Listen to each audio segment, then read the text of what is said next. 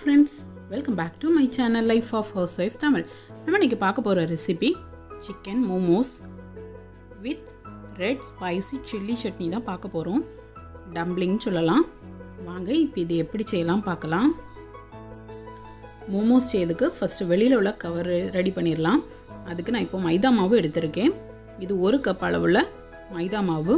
இப்போ இதல கொஞ்சமா உப்பு ஆட் பண்ணி தண்ணி ஆட் பண்ணி நல்ல சாஃப்ட் டோவா mix பண்ணி எடுத்துக்கலாம்.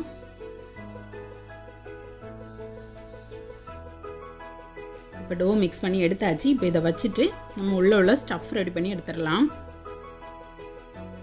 உள்ள ஸ்டஃப்க்கு நான் boneless chicken எடுத்துர்க்கேன். இப்போ இது 250 கிராம். இத மிக்ஸி ஜார்ல சேர்த்து நல்லா பேஸ்டா அரைச்சு எடுத்தாச்சு. கொத்துக்கறி மாதிரி. இப்போ ஒரு மிக்சிங் பவுல் எடுத்துர்க்கேன். இதல மத்த வெஜிடபிள்ஸ் ஆட் பண்ணிரலாம். நல்ல குட்டியா கட் பண்ண கேரட், நம்ம தேவையான வெஜிடபிள் சேர்த்துக்கலாம். பல்லாரி 1, கேபேஜ் கொஞ்சம், பூண்டு, இஞ்சி, மிளகுத்தூள், சில்லி பவுடர், டிஷ்ஷுக்கு தேவையான உப்பு, டொமேட்டோ சாஸ், சோயா சாஸ். இது எல்லாம் ஒண்ணா சேர நல்லா mix பண்ணி எடுத்துக்கிடலாம். mix பண்ணியாச்சு. இப்போ நம்ம அரைச்சு வச்சிருக்கிற chicken இது கூட ஆட் பண்ணி நல்லா mix பண்ணி எடுத்துக்கிடலாம்.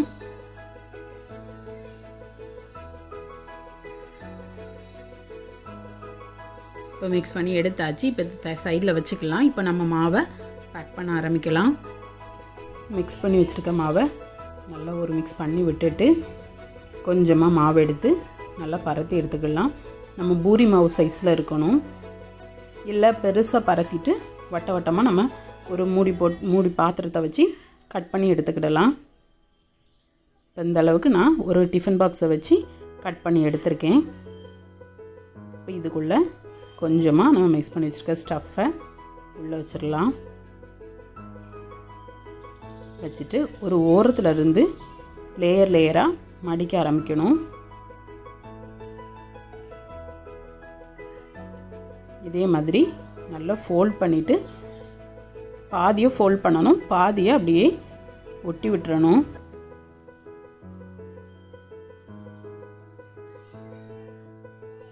நல்லா ஒரு அழுத்தம் கொடுத்து எல்லாத்தையும் சேர்த்து விட்டீங்கன்னா அது அப்படியே ஒட்டிக்கிடும்.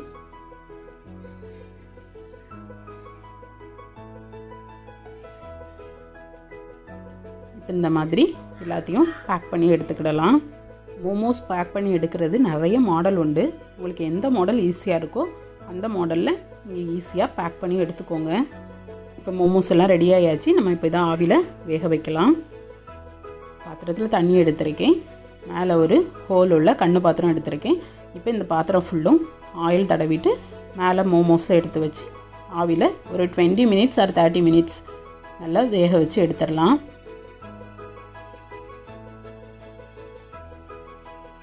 எல்லாத்தையும் மூடி வச்சாச்சு.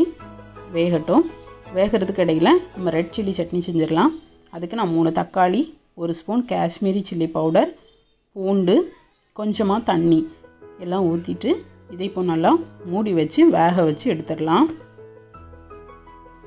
இது நல்லா தண்ணில ட்ரை ஆகி நல்லா வெந்தாச்சு.